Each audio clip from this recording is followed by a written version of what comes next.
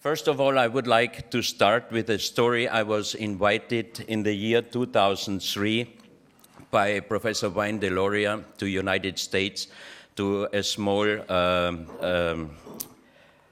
place called Lacey, and there was a meeting with 15 elders of the big American tribes, and the story of the 3 days meeting was giants and little people.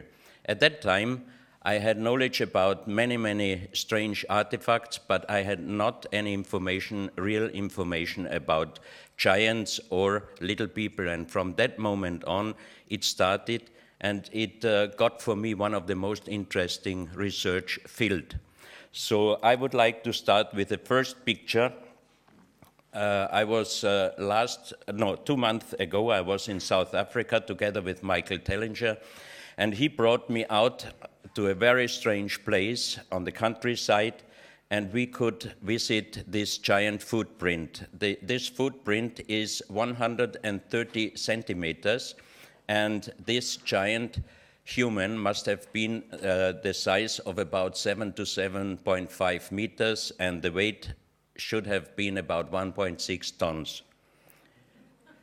You can see here the close-up of the giant print, and you can see exactly if you walk into a weak mud with your teeth, you push out automatically the mud, and you see here that this is really a human footstep, but everybody who is contrary against it would say why it is showing up and not flat on the bottom. And Michael and myself, we checked the area around, and you can see here the giant footprint, and this plate is also granite, but there must have been a very big earthquake or a movement of the earth, and this big stone plate on the right side must have moved up the other stone formation with this giant footprint. On this photo, you can see bones which I found in Ecuador, in the south of Ecuador, in the province Loja, where 1964, Father Carlos Vaca, a priest, was called by the indigenous in a small town because there was a heavy storm overnight and a part of a mountain breakdown of a platform, and many bones, broken bones, were shown up. Padre Carlos Vaca was working many years in hospitals, and they called him if he can tell them what this might be. So he visited the place, and he checked the bones, and he identified many of the bones as human bones, but after researching everything, the size of this human skeleton must have had the size of 7.6 meters. You can see the papers on each bone. That's the handwriting of Father Carlos Vaca, and he also called some experts, and they also proved that these bones are skeleton bones of a giant human. The bones must be very old because on this photo you can see a part of the skull plate, and you can see the crystallization on this bone. So that means this skeleton is really very old. I met the family of Father Carlos Vaca because it took me about 3-4 years until I found out where he lived in the province Loja. So when I went there, I got the sad information that exactly 1 month ago he passed away, but I could make contact with his family, his brother's family, and they kept all the bones, and they allowed me to bring some of these bones to Vienna to do some further research on them. So on this picture, you can see one definitely identified human bone. It's a part of the heel bone. This is a side picture of this heel bone. When I had it in Vienna, I asked the professor of anatomy from the University of Vienna if he can do me a check on these bones. And he checked several of them, and finally he said, it's incredible. They look like human bones, but it might not be possible because they are at least 5 times bigger. So next day he called me again and he said if I would have time for him.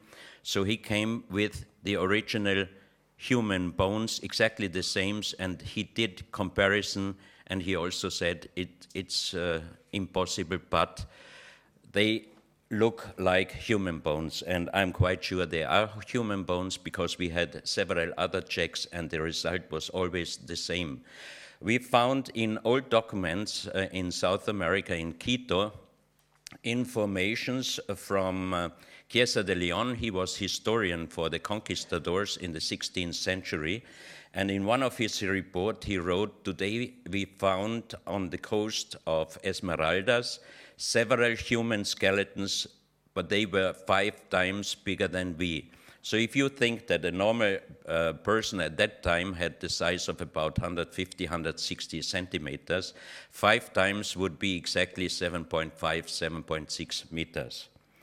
The next photo shows part of the nose bone, and the next one is a so-called os occipitale, which we have left side, right side under the skull, which makes us able to move the skull around. As Michael said yesterday, he never got in touch with the real old giant human bones. I asked him today, I would be very happy if he could visit me in Vienna and check the bones, because his opinion would be very important for me. In a small museum in Cuenca, in Ecuador, we found this stone axe, which is 70 centimeters long, and very heavy. It's made out of granite, and you can even see here that there was in former times also something, a rope or something like this, around it for holding it. Again, here we did comparison with normal stone axes from South America, and this one is also approximately 5 times bigger than a normal one. This is another one, very big stone axe from the same museum, and this one, another one. Of course, they are mentioned, announced at the museum as ceremonial axes. In the exhibition 2004 in Switzerland, Unsolved Mysteries, an American artist did us a replica, a model of a 7.6 meter giant, and you can see how big this giant really was. That's another picture. The skull is so big, 5 times bigger than a normal skull, that 2 men had to hold it with their hand. Very interesting discovery was done in the famous Cuevas de los Tallos in Ecuador. This is a very, very big underground tunnel system which was found by Juan Moritz about 35 years ago. There were some expeditions already inside, and on this picture you can see that this tunnel system, especially this big hole, is man-made, and you can see the entrance on the other side. And there is one man, if you look at this figure, this is not a man, this is a wall painting, and the man standing next to it is here.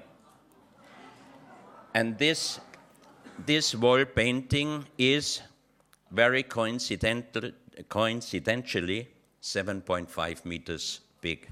So for me, that might be a sign that in Cuenca, in Ecuador, really giants with the size of 7.5, 7.6 meters, they really lived there. Then we got some photos from Bolivia, from the military, that they found several skeletons with a size of 2.6 meters, 2.5 meters. You see on this picture bones and the front of a skull. And here is a close-up of one of these skulls. You can see that the jaw is much stronger than our jaw. And the most strange thing for me is that, as Brian yesterday explained exactly, that we human, we have Homo sapiens, we have the 3 bone plates, bone connections. These skulls, they have not the missing connection over the skull. So for me, these skeletons cannot be Homo sapiens sapiens, not Neanderthal, and not Cro-Magnon.